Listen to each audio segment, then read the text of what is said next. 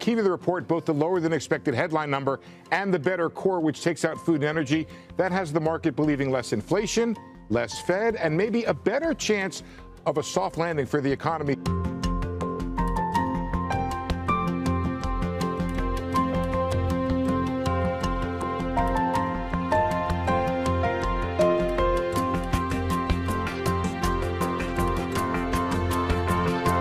This is a much better report than I expected.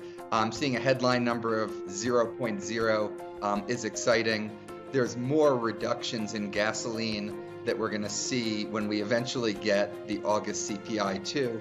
I'm much more focused always on the core CPI, that coming in at 0.3. That's the lowest we've seen since September of last year.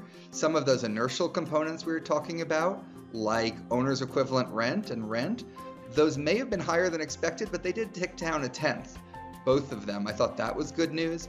And by the way, goods prices were still up.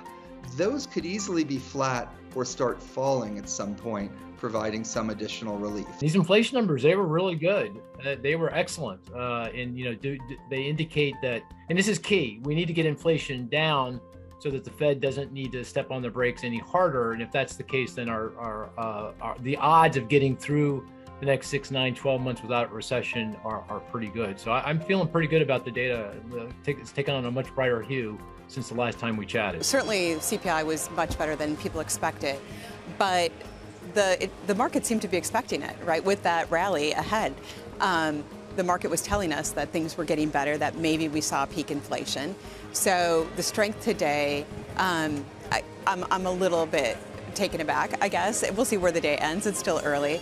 But it is good news, and it's nice to see that good news can be good news, which is a change. The market and the economy aren't completely in sync right now, and we're kind of riding this wave of let's see what happens next. I think we can look forward to headline CPI inflation coming off the boil in the second half here. We've seen a big slide in energy prices, commodity prices are down very sharply, inflation expectations in the bond market have also come down. And there are signs of economic slowing. We've had a very strong labor market, obviously, but you've reported on first-time jobless claims moving up. And so I think the combination of inflation easing and growth slowing in the second half will allow the Fed to slow the pace of hikes. They're not going to stop and then reverse course and start cutting rates this year unless something totally out of the blue and catastrophic happens. But I do think they are going to slow the pace of hikes, and I think that the market is sniffing that out here.